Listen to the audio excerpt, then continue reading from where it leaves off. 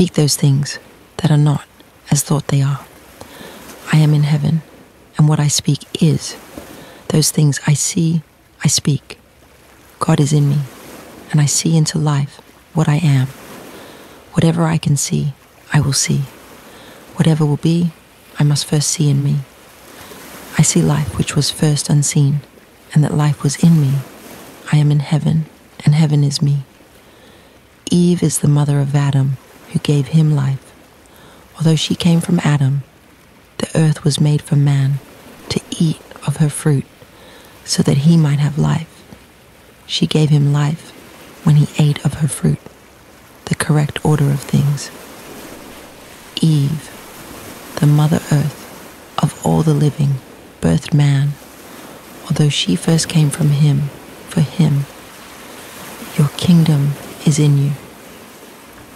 What man talks about and what a man imagines in his heart, sinful a man, or a man who perceives himself a certain way, what that man conceptualizes about himself and his circumstance is different from what God sees about that same man.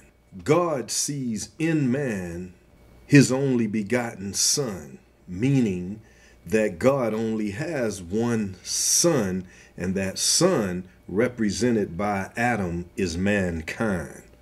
God only has one son. He doesn't have a wicked son and a good son. God knows that his seed is in his only son, and that son is righteous. Man has the free will, or man has the liberty to see himself as he desires to see himself. God does not restrict man's perception of himself because God wants man to be free. And that brings us to the story of Adam and Eve written by God, and the story of Adam and Eve as narrated by man.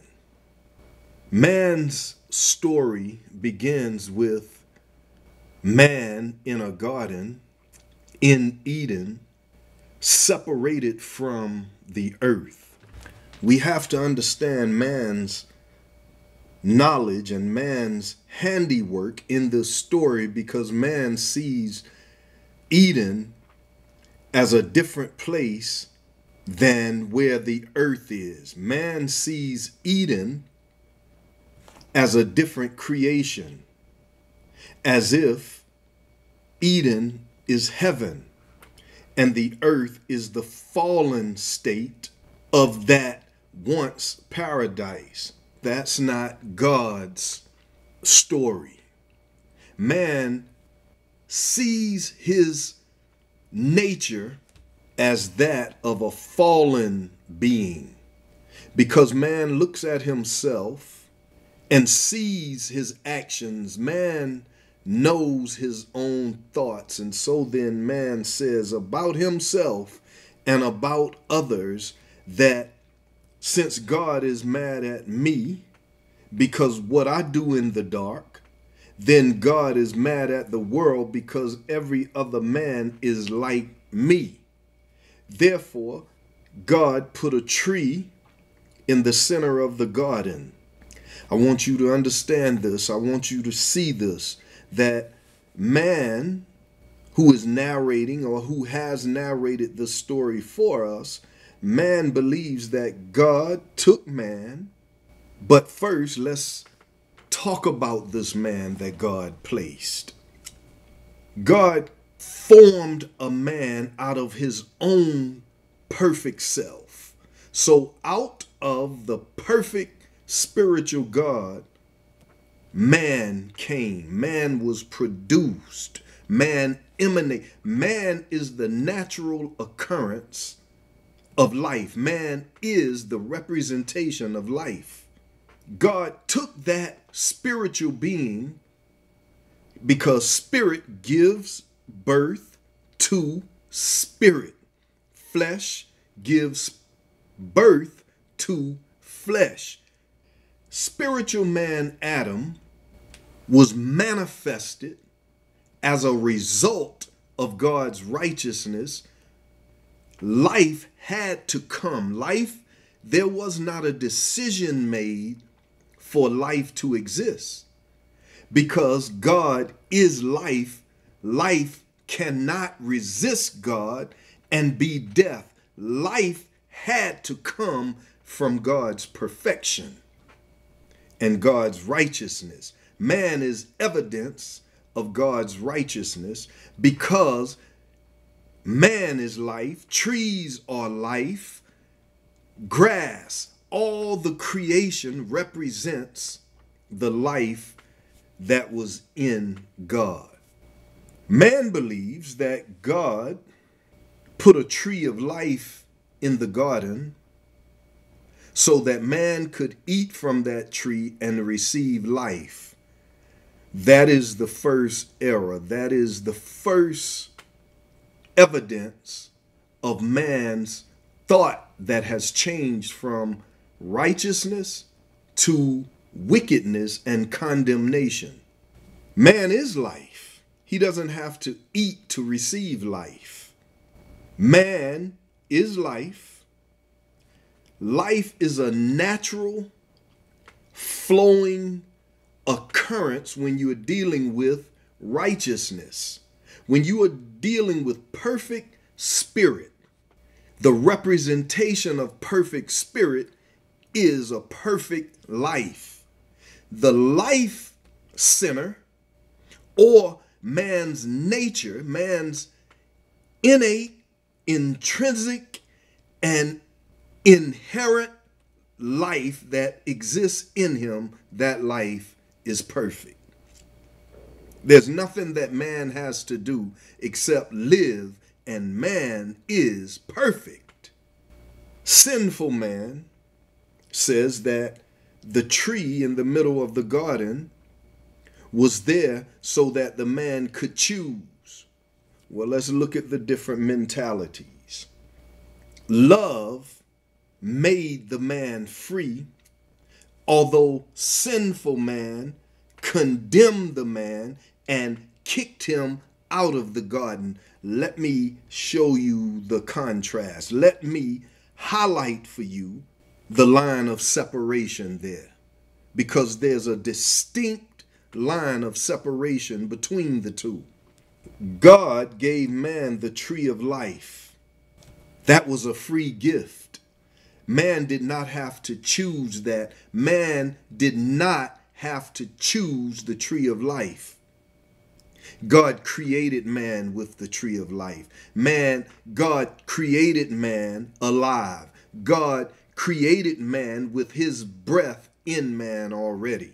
When man was manifested, there was nothing else that man had to do. However, sinful man says that all man does not have access to the tree of life anymore.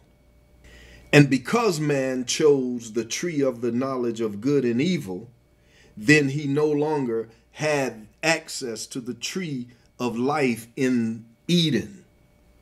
Well, let me show you how that falls apart. That all falls apart because the foundation that is built on is sin. God cannot see sin. Sin doesn't come from God. God does not even recognize evil or Satan as an entity, because God only knows himself. And that's the reason that man reflects God, and man can reflect nothing else but God. However, man can live a lie. Jesus said of Satan that you are the father of lies. Your very nature is a lie, and you've been lying since or from the beginning. I want you to read this verse from John 8:44 and decide if you believe it or not. If you believe it, why then do you not see that the devil is nothing more than a man-made idol, a lie created by Adam and Eve to cover themselves? He was a murderer from the beginning and has not stood in the truth, because there is no truth in him. When he tells a lie, he speaks from his own nature, because he is a liar and the father of liars. That means then that if Satan is the father of lies, then that means that nothing about Satan can affect anybody who's in God, and all are in God. Your authority opens the door for there to be an enemy. We create our own enemies. Man has life within himself. Man can create darkness. Maybe you didn't hear me. I'll say it again. Man has life within himself. However, man may live in darkness if he chooses to live in darkness. Man can create darkness for himself, and man has created darkness for the world when he said that man had the opportunity to eat from a tree, but he ate from the forbidden tree, and then God kicked him out of the garden. Let me tell you how that story really went. Because God created the earth from love. And because God created from love, man, sinful man, man who looks at himself and says that I cannot be the receiver of this. There is no way that I could be so good that God loves me so much and I do all of these things in the darkness. Man has condemned himself, and man then condemns the entire world. And he uses God as his power. God never condemned man, neither did God condemn the world. That's why Jesus said, I'm doing the works of my Father. I do not come here to condemn the world, because my Father does not condemn the world. We don't see that man must learn that he should grow and that he should evolve. The Bible says, look at your screen so that you can verify this scripture. The Bible says that today I have become your father. That's one hint. Today, it marks a space or place in time that I have become your father. The Bible also says that to David, the Bible says that you will not build a house for me. It will be your son who will build a house for me. David was talking about or concerned with the physical things. God said to David through the prophet, you will not build the house for me. It will be your son. And when your son, I want you to listen to the second part, because it definitely stands over and against organized religious thought on this particular subject. It says that when my son does wrong, we gloss over that. When my son does wrong, then I will discipline him, or he will be disciplined by the rod of man. And he will learn according or based on what he has suffered. You see, God's discipline is love. God's discipline is not punishment. It is designed to cause you to grow. God's love, God's discipline is like the rudder on a ship. It guides you.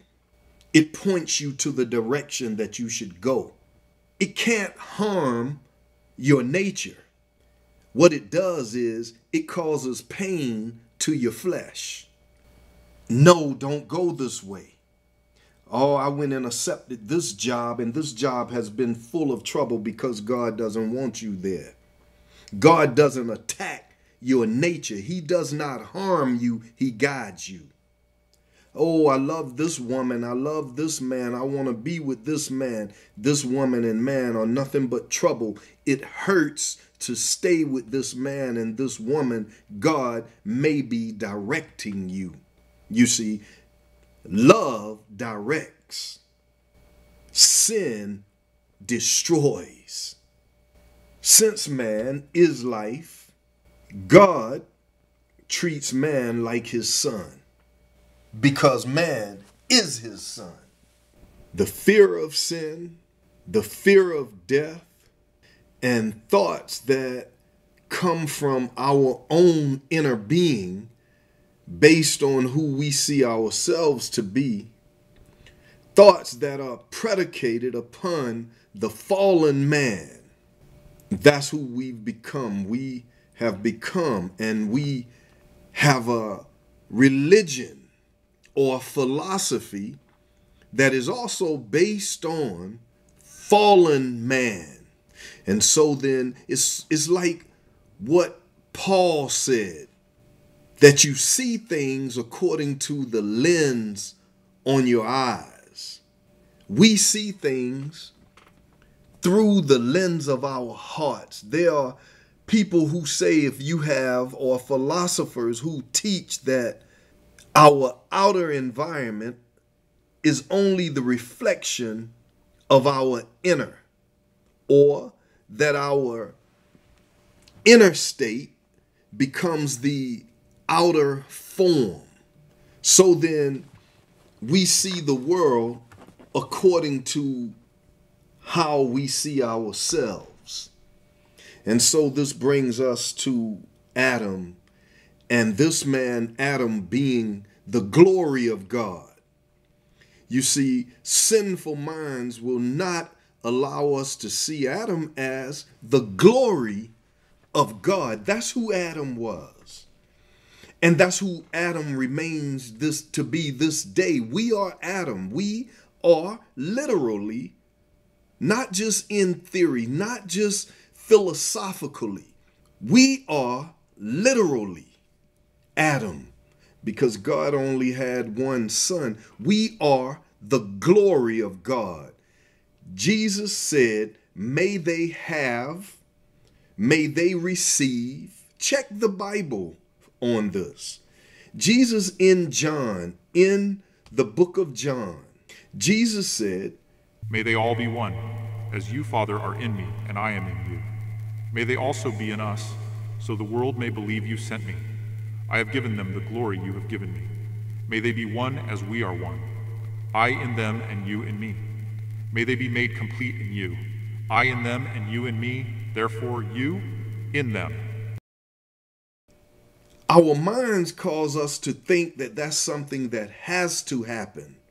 That has already happened. Jesus was praying that we would see that. Those to whom your glory has already been given, because Jesus knew that man is the glory of God. Man is the manifested, the visible form of the spiritual. So Jesus already knew that, and he said it.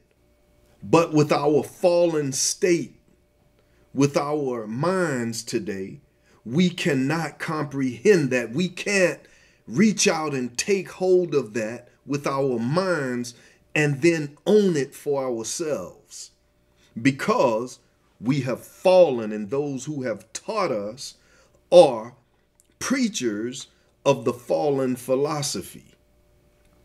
That's all it is. Theology is only a religious philosophy. We are the glory of God. And we allow ourselves to be fooled to believe that the glory of God, the Son of God, Adam, was so foolish that he didn't even ask the woman a question about the fruit that he was offered. Eve, according to the story that man has written, Eve gave Adam a fruit and he had nothing to do with it. That's why it's worded the way that it is, that Eve gave Adam a fruit and he took it and he ate it. No conversation. Now, this is the glory of God. Listen to what God has entrusted Adam with. God gave Adam, he created, if you use the Genesis story, he created a place for Adam. Now, we, the new Canaanites, know that that place for Adam is the entire world. Fallen man believed that God only gave them one corner, we know that every place you place your feet, just as well as everything you put your hands to, this is what our Father said, whatever you put your hands to will prosper. Wherever you place your feet, that right there is holy ground. Listen, we are walking on holy ground. The soil is not contaminated, our minds are. So we take evil thought with us wherever we go. And this glorified man who had neither mother nor father, we believe that he didn't even ask a simple question to his wife and say, Eve, where did you get this from? As a matter of fact, Eve, I've already seen this tree, so I know what grows on that tree. Do you really want me to take this and eat it? Adam asked questions because Adam is the glory of God. He wasn't just innocent in the story as if the woman was the guilty one and Adam was just a victim. Adam was not a victim. God does not hold a victim responsible for being overpowered. Adam was not overpowered. Adam was a willing participant, but that is the fallen belief. That is that fallen philosophy that is predicated upon sin. Sin then is greater than righteousness. When you fall into that line of thinking, well, what happened really then, Minister Hampton, Brother Hampton? What really happened then? I'm glad you asked because I've been waiting to tell you. Eve gave Adam an idea. This is man. This story identifies man's growth and development. Eve gave Adam, since she is the mother of the living, she gave Adam an idea. Adam used his mind to think about that, to create what he wanted. Adam thought about the tree. They looked at the serpent in the tree and they understood from that serpent, or by that serpent's ways, the way how clever the serpent was.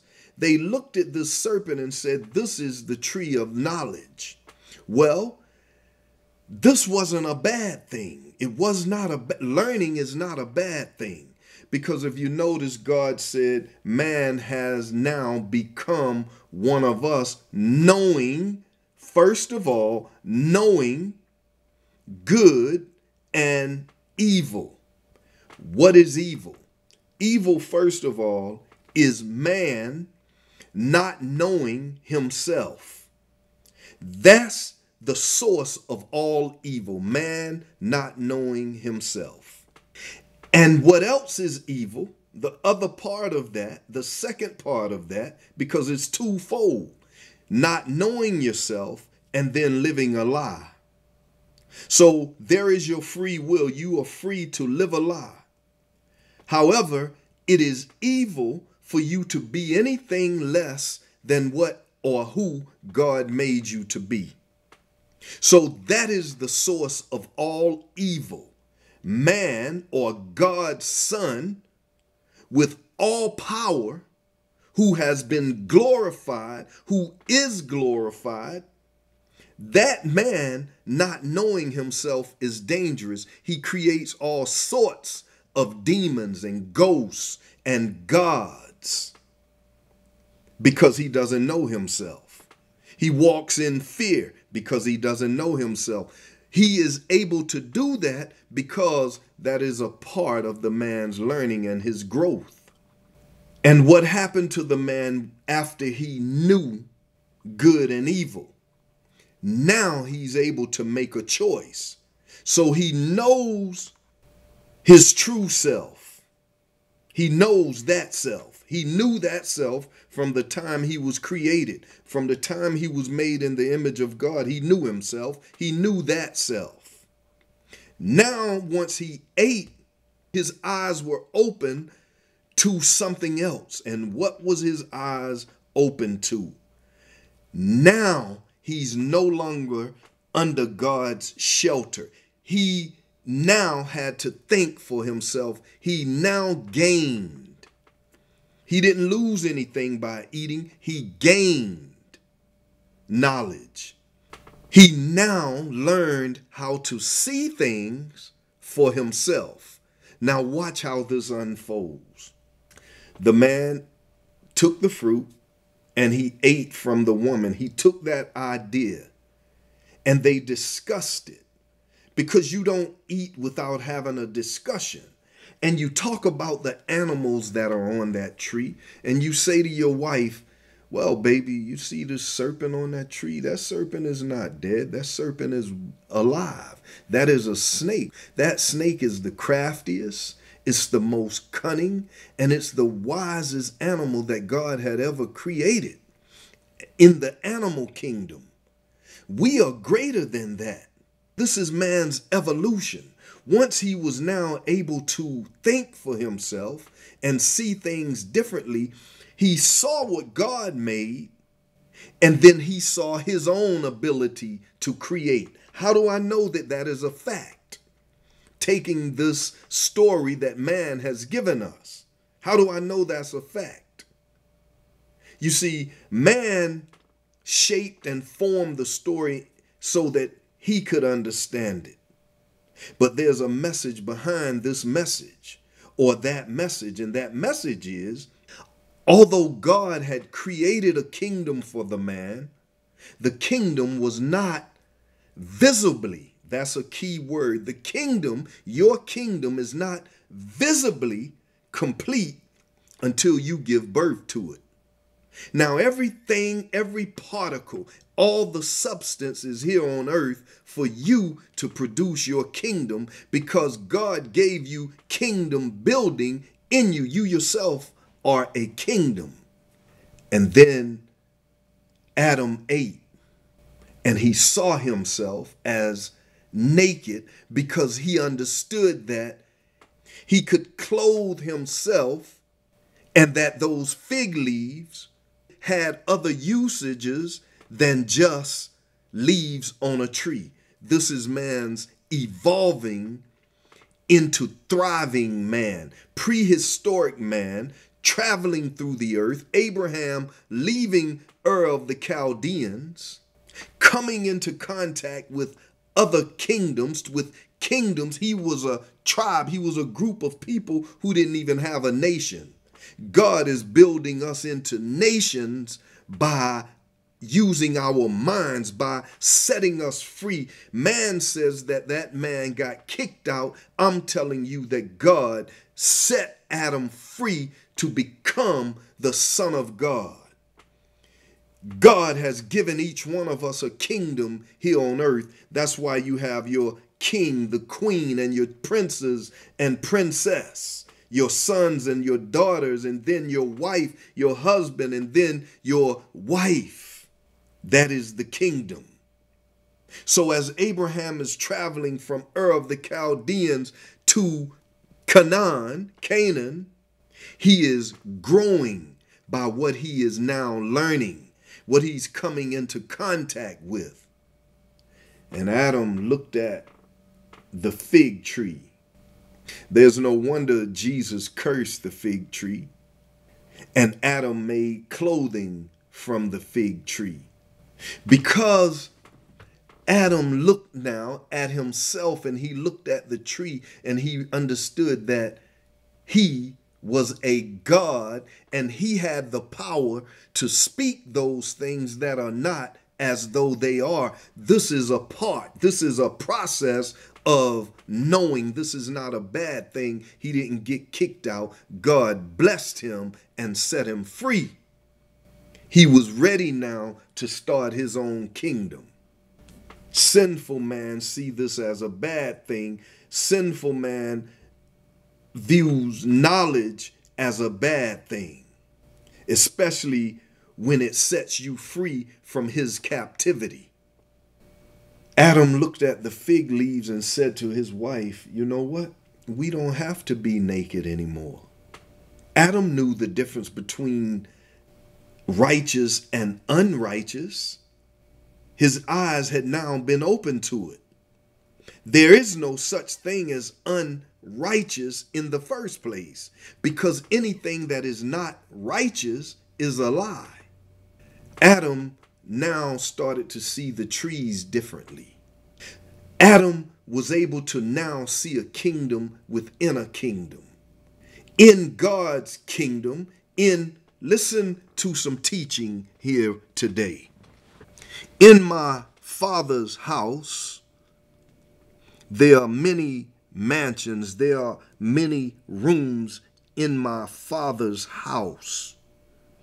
And so Adam said to himself that I see this tree, I see these animals whom I have named. And now it's time for me to give a name to this tree. And I see that this tree, although it came from a seed, all of the potential of this tree is in the seed. Can you look at the seed and see a house, even though this tree is only a seed? Can you see your kingdom in God's kingdom? So Adam said to his wife, you know, if we take this fig leaf and we take that stuff over there that looks like a string, it looks like it's just a heap of twine. It's useless. If we take this one cord and tie it with another cord, and at first we only had a thin piece of a thread, but if we take these things and start to twine, you can watch a monkey. And religious man don't even want us to have sense, the sense of a primate. He calls our growth and advancement wicked, as if we are doing something that God doesn't understand. God wanted us to replenish.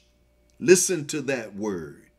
We are not only talking or specifically talking about sex. God didn't even have to tell us to have sex. That is our innate ability. Animals have sex. You see, that is the fallen man's philosophy. He feels that God has to tell intelligent beings to have sex and to populate the earth with physical bodies. The fact that Adam put 2 fig leaves together, tied them together, and covered himself. That's the ability of man to think for himself. I'm telling you, we have to tear down this fallen kingdom. And Adam told his wife, we can put these things together and we can make our clothing. And then Adam eased right up to Eve's ear, and he put on that smooth date night voice, and he said, and you know what else, baby? We don't have to be subject to undesirable elements. We can live like kings and queens, baby, if you know what I mean. We no longer have to be subjects of the earth. We could be rulers, baby. The 2 of us together, we could be rulers of the earth. We can build a roof over our heads with these fig leaves. These fig leaves have a 2-fold meaning. We have covered our true selves with religion. We are spiritual beings, but we've allowed man to teach us more about death, dying, and sickness. And after the man clothed himself, God was watching him. And God said to the man, you don't have to live in my kingdom. You don't, man. You have the authority to build your own. But as you go out and build your own, don't forget me. Understand that I'm in you. I will be with you for always. I will never forsake you, and don't you forsake me. A friend of mine asked me, it seems like you don't need God anymore. And I said these words, and I hope you understand.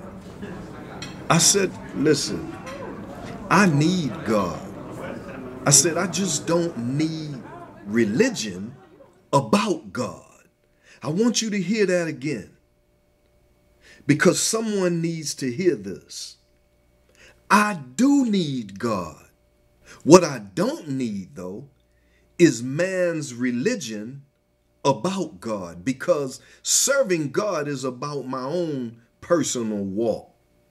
I don't need man to tell me what I have to do or what I must do as evidence of a relationship with my God. Man doesn't control me.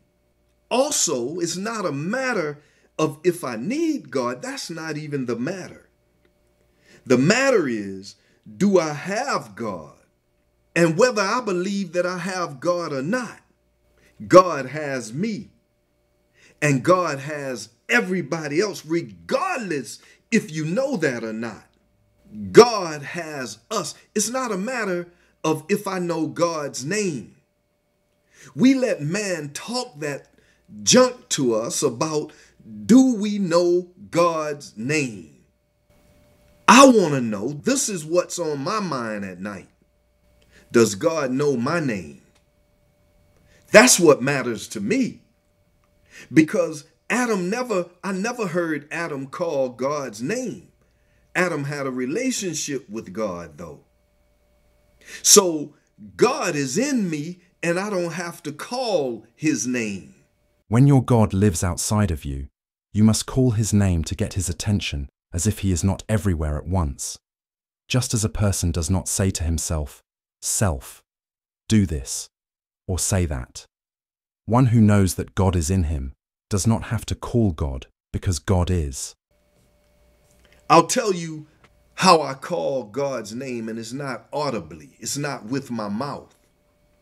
This is how I call God's name: by being God to God's creation, by being Lord over the kingdom that God has given me. That's how I call God's name. I don't have to tell the animals. Jesus did not have to tell the demons who he was. The creation that's waiting in eager expectation for the children of God to be revealed. That creation is waiting for you to walk in your God-given authority. Because the universe, all of the physical substance, will start to move, just like Adam. Just like it said in Genesis, in the garden in Eden, it said that Adam heard the presence of God in the garden. Creation, this physical substance, feels the vibration of the Son of God, and it starts to shift. It starts to move. Things start to change when you start walking in your God-given authority. Things fall in place for you, and you don't even have to speak. But when you do speak, you should know that you are speaking in the name of God. You are coming in the name of the Son of God. But man has taught everybody how to pray in the name of Jesus. The problem with the world today is we don't know how to come in the name. We are the seed of God's creation. And God's seed is in all of us. God's spirit, the reason he knows us, the reason he has expectation of us, and I'm talking high expectations, is that God knows us. And it is when we know ourselves that we will no longer, I want you to listen to this. Can you hear me when I say this?